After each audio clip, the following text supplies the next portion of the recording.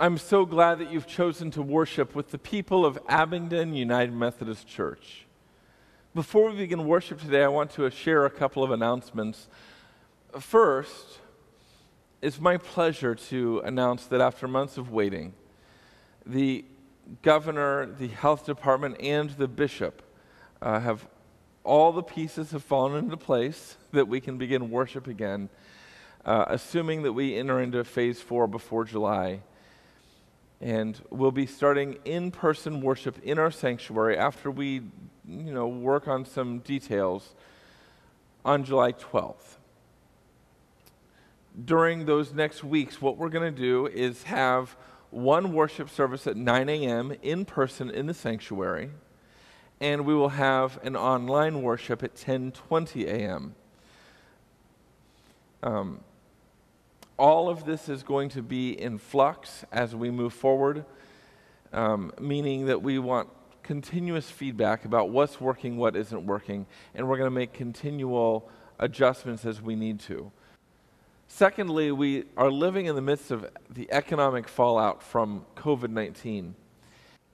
The community food pantry is open Tuesdays from noon to 3 every Tuesday, and families can come up to twice a month to get assistance. The cupboard and the closets at the community center, and it is open Mondays, Thursdays, and Saturdays, and people can come up to once a week and receive assistance there. Feed My Lambs continues to provide snack packs for students along with their school lunches so that students have food over the weekend. And together, all three of these ministries make it possible for people in Abingdon to thrive even when there are limited resources. Over the last few weeks, over the last couple of months, there have been extra resources available from the state and from the federal government.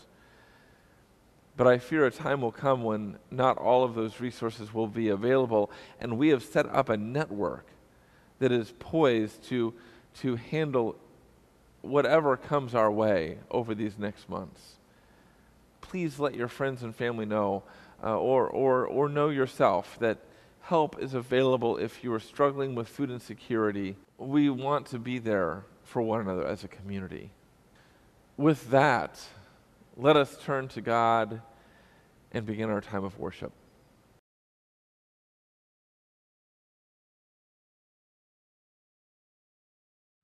Welcome to the worship with the people of the Abingdon United Methodist Church. Today we continue our worship series, Open Our Eyes, in which we are trying to see, hear, and love the people in the world in new ways. This week we try to hear the people, especially the people with ideas that make us angry and the people who don't speak with respect. With our ears wide open, we light a candle to remind us that we are not alone in worship. Christ is present with us, and we are present with one another even when we must worship online.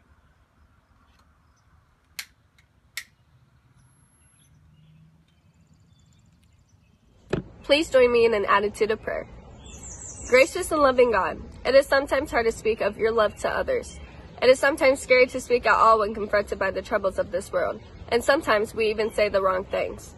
Good and loving God, help us to, first, listen to the world around us, to hear the people we don't know yet, to hear the people we don't even like, so that we will better know how to speak your love to them.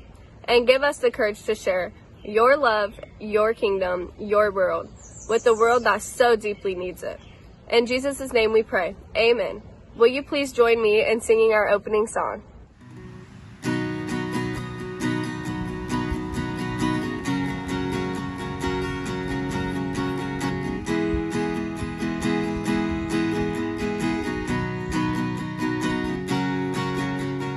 Open the eyes of my heart, Lord.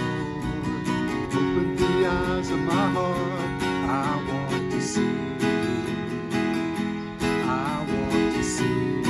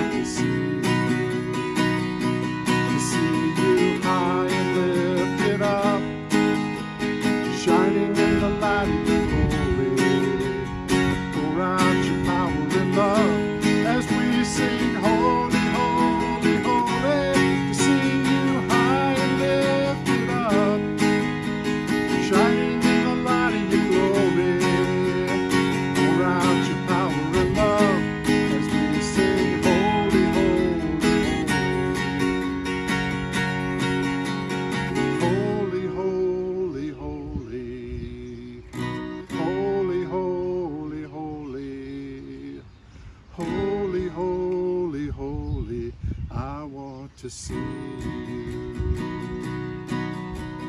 Holy, holy, holy, holy, holy, holy, holy, holy, holy, I want to see you. Open the eyes of my heart, Lord. Open the eyes of my heart. I want to see you. I want to see you.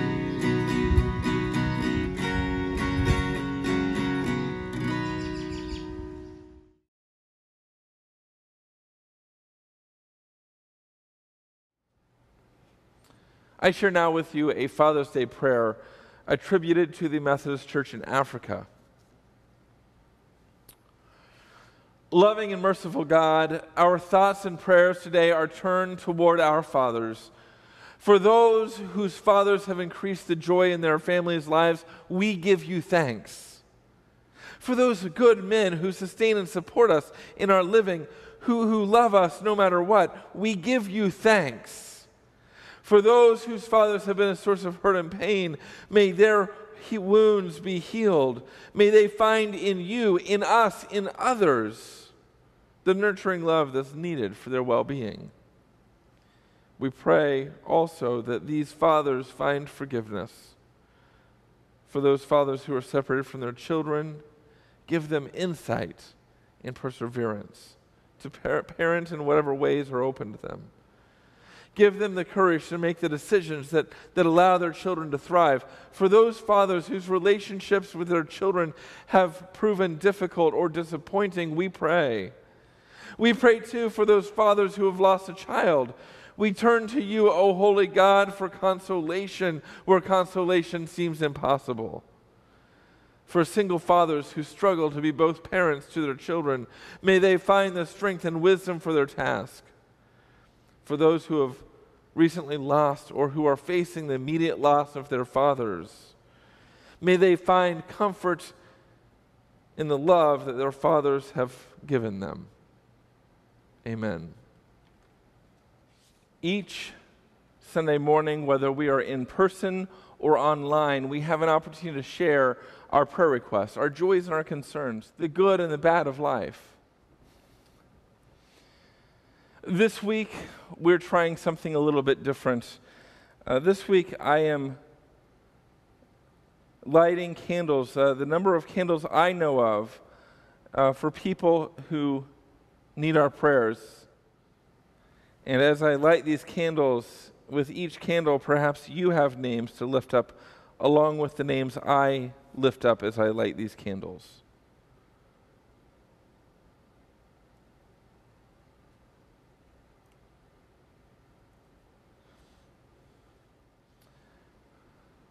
Let us turn now in prayer with this prayer video.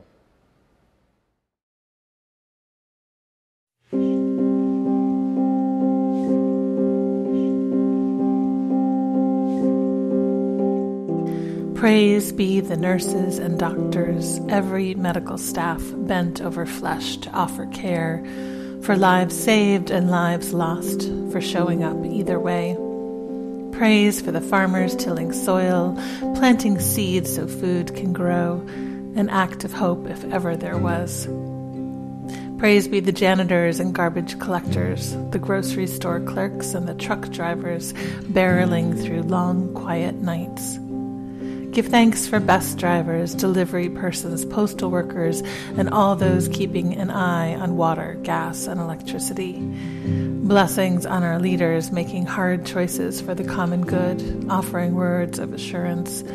Celebrate the scientists working away to understand the thing that plagues us, to find an antidote, and all the medicine makers. Praise be the journalists keeping us informed. Praise be the teachers finding new ways to educate children from afar, and blessings on parents holding it together for them. Blessed are the elderly and those with weakened immune systems, all those who worry for their health. Praise for those who stay at home to protect them. Blessed are the domestic violence victims on lockdown with abusers, the homeless and refugees. Praise for the artists and poets, the singers and storytellers, all those who nourish with words and sound and color. Blessed are the ministers and therapists of every kind, bringing words of comfort. Blessed are the ones whose jobs are lost, who have no savings, who feel fear of the unknown gnawing. Blessed are those in grief, especially who mourn alone. Blessed are those who have passed into the great night. Praise for police and firefighters, paramedics, and all who work to keep us safe. Praise for all the workers and caregivers of every kind.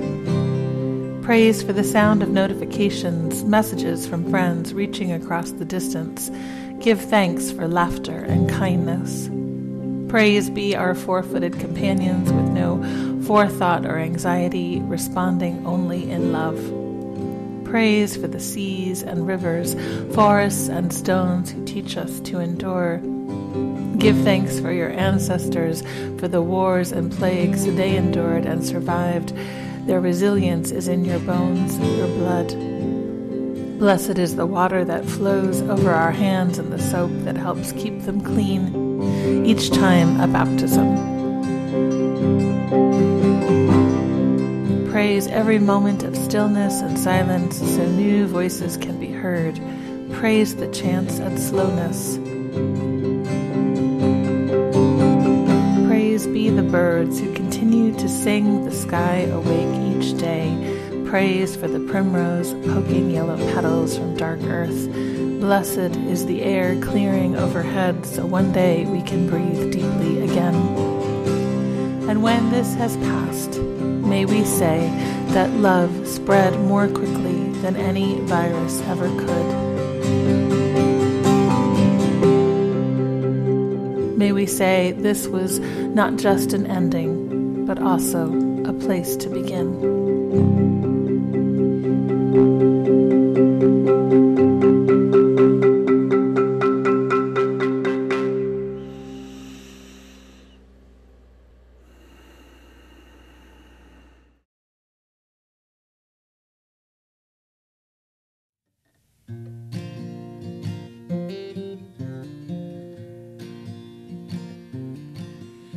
This is my Father's world, and to my listening ears,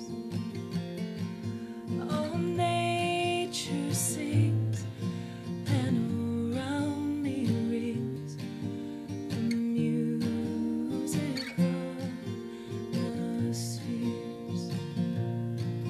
This is my Father's world.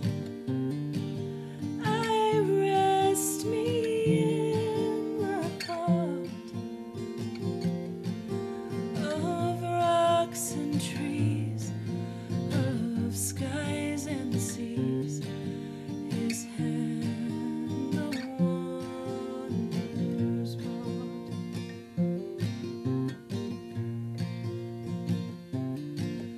This is my Father's world. The birds their carols raise, the morning light, the lily white, declare their Maker's praise. This is my Father's world. He shines in all that's fair, in the rustling grass. I hear him pass. He speaks to me everywhere.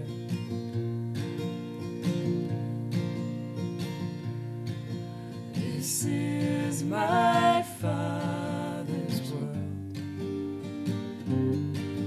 Oh, let me never forget that though the wrong seems so strong. God is the ruler yet. This is my Father's world. The battle is not done. Jesus who died shall be satisfied, and earth and heaven be one, and earth and heaven be one, and earth and heaven be one.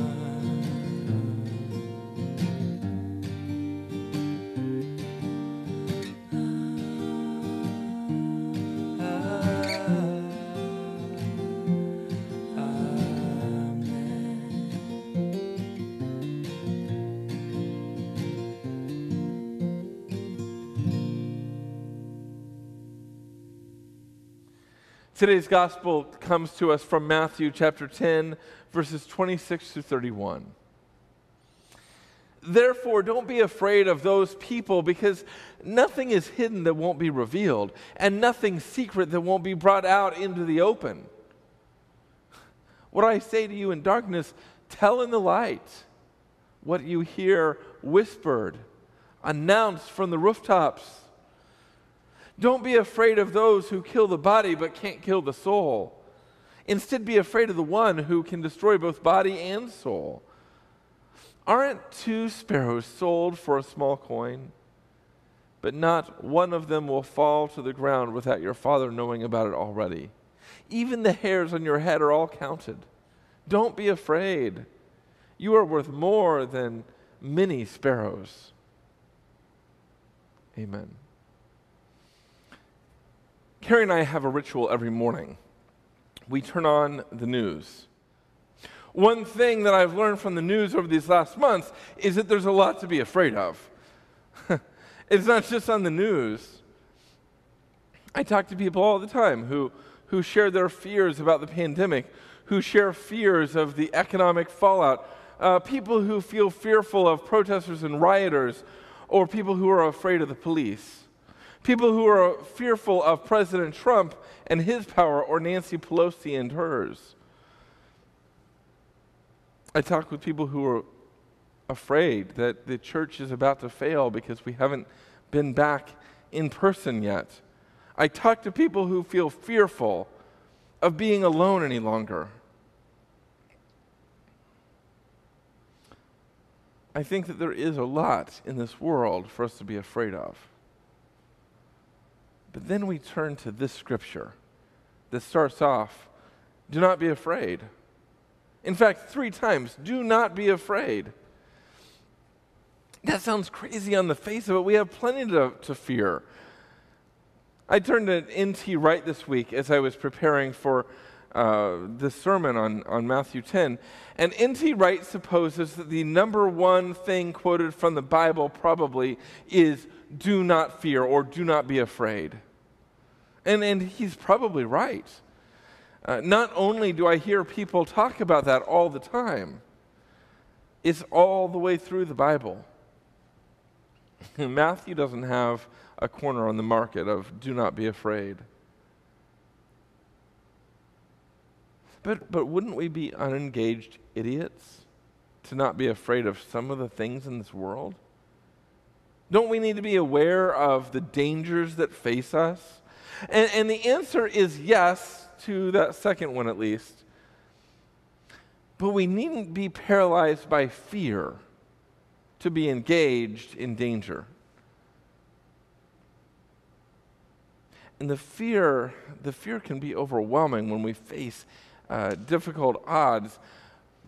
But it can all change when we recognize that our God who created us, our God who has counted even the hairs on our head, our God who loves us so much, our God who cares for all of creation, our God who loves even the sparrow, how much more must that God love us? When we recognize God's love and that God is engaged in this world, we no longer need to be consumed by fear. We can be freed from fear. We can live as people not consumed by that which we cannot control, but as people who know of God's love and know of God's ongoing work in this world. We can live as people who listen for the Spirit that's prompting us to make a way in this world for love and peace. We can live as people who are unencumbered by fear of those who are different from us. We can live as those who are not so intimidated that we can't listen to the cries of people around us in the world. When we watch protests and riots, we can be afraid. Or we can be attentive to racial injustice and listen for the whisper of the Spirit to shout from the rooftops of God's inclusive love. When someone confronts us in anger, we can be afraid. We can either be afraid of them or maybe the fallout from the confrontation. Or we can call on the Spirit. We can listen for God in the midst of the conflict and try to speak with godly compassion, humility, and kindness.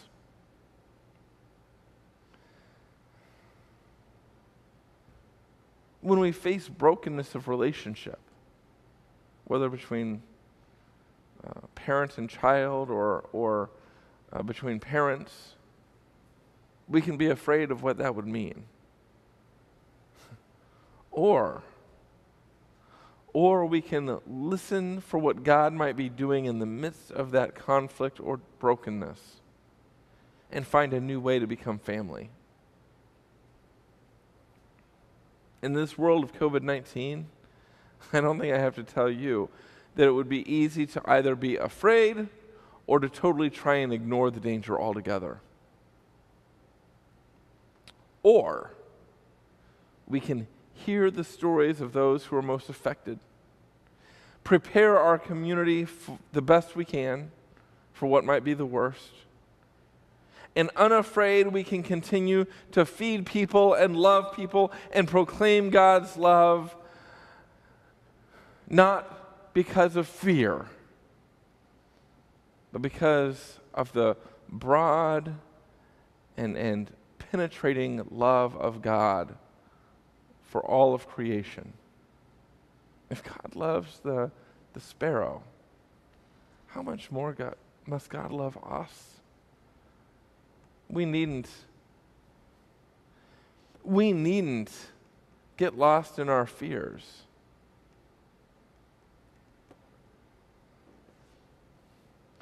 But we can get lost in the goodness of our God. Allow ourselves to be completely wrapped up in the love and the compassion of our God, and share that compassion and love with the people around us. Amen.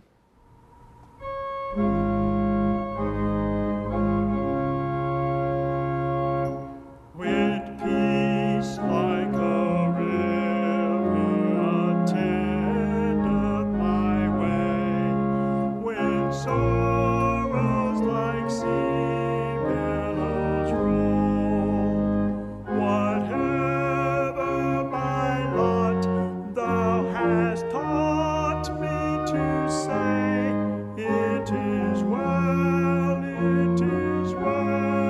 with my soul. It is well with my soul. It is well with my soul.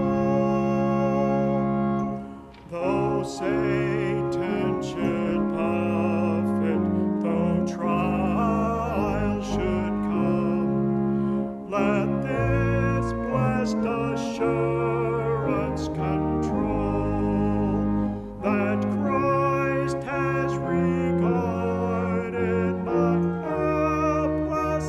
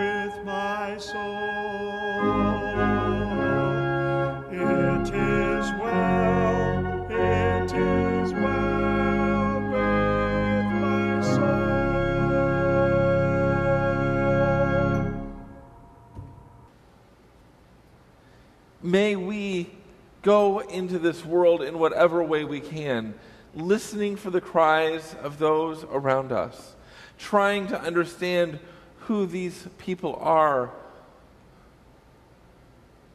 looking within ourselves for the resources that we have available to share, and trying to hear the cry of the Holy Spirit, encouraging us forward, sharing what we have with others, and ensuring that this world would be transformed, that this community would be made whole, that our spirits would be shared with those around us, and that the kingdom of God would come into its fullest.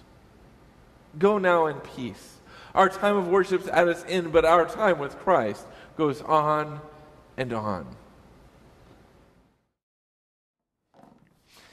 Abingdon United Methodist Church welcomed us into this community less than a year ago.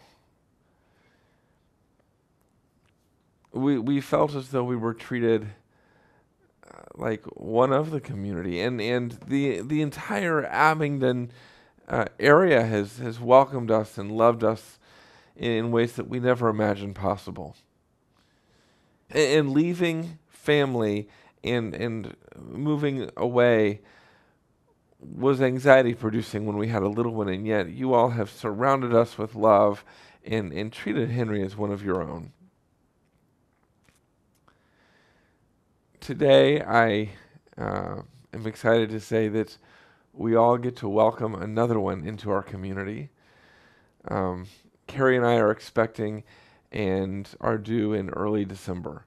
So we ask for your prayers, but we also just want to share our joy with all of you.